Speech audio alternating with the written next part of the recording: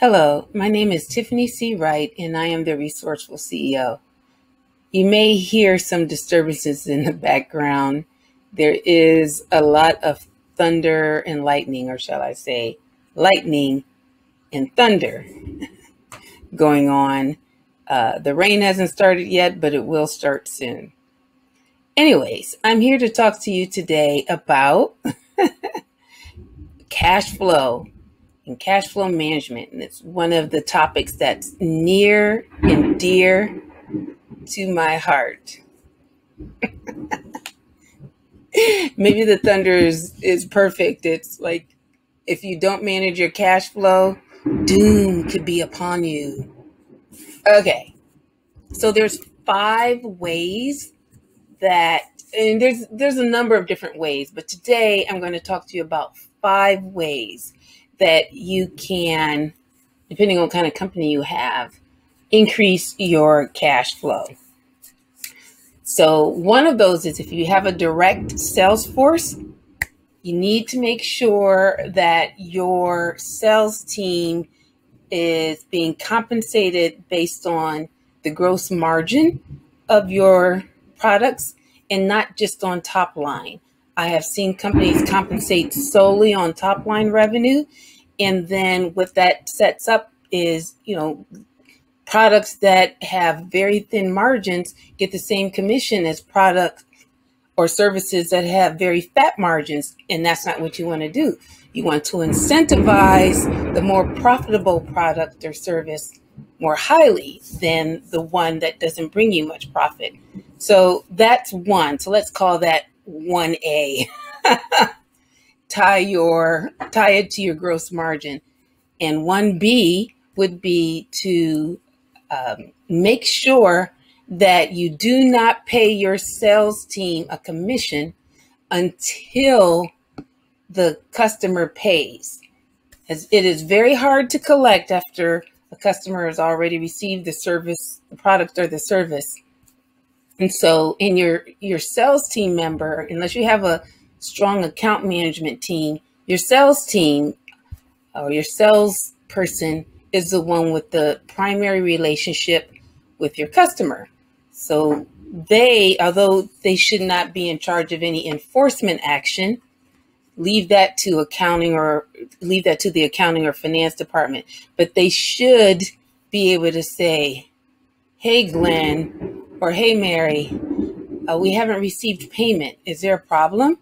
So that's what you want to do, and that's what you want to incentivize. So you have to make sure that you don't pay your salespeople until the customer has paid.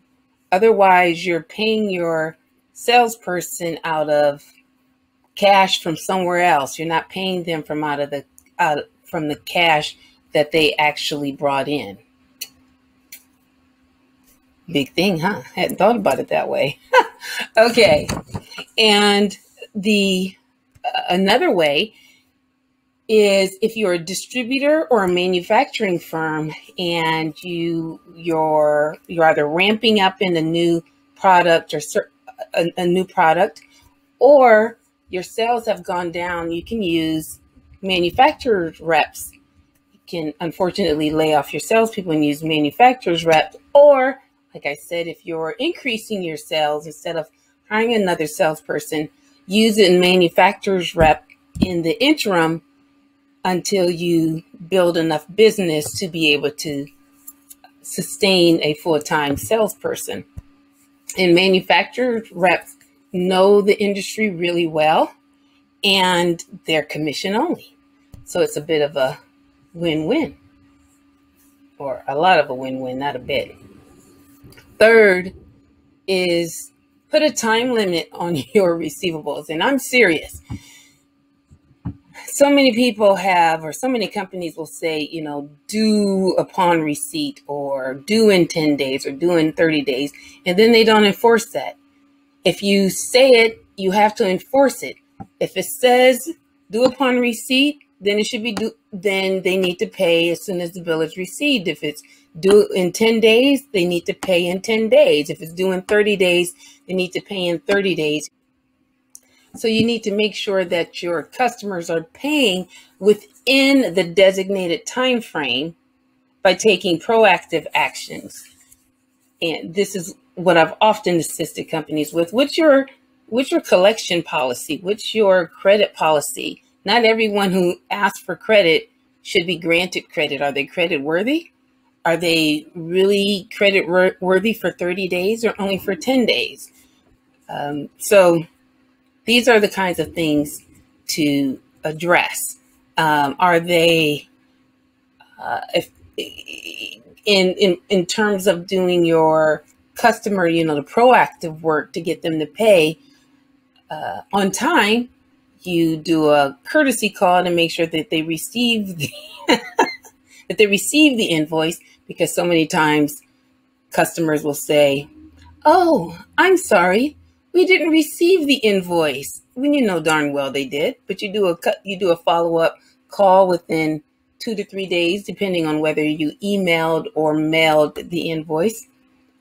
And then you do a courtesy call just a couple days before the due date or a few days before the due date and ask them if you can expect to receive the payment on time or if there will be any issues. Proactive is always better. It's always better to gently remind people and treat it more as customer service than to have to pursue them as a debt collector. Okay. And then another way to manage your cash is if you have multiple locations. So obviously I'm talking about larger companies here, but if you have multiple locations, then what's the contribution of each location to your revenues or your profitability? So if one location is contributing 70 to 80% and that location has been open for a couple of years, then you may need to consider that you just made a mistake and need to shutter that location or move it to a better location. Analyze why your one location is doing so well, but that other location is not. Or if you have two locations that contribute 80% and one location that contributes 20%, again, why are two locations contributing about 40% each and one location is only contributing 20%? Again, you might want to close that third location that is not contributing to the profitability, that's not carrying its weight. It's not carrying its weight. These are things you just have to do. If you make a decision, the important thing is to make decisions, but sometimes the decisions we make were based on assumptions or faulty information or market dynamics that have now changed. And so we need to go back and correct them, not let them hang out there and bleed our cash flow dry. Then the fifth way to save on or to increase your cash flow is to reduce, I wouldn't say reduce your inventory, it'd be to make sure that your inventory is aligned with the needs of your customers. So what's the turnover? Your inventory should be turning over pretty regularly.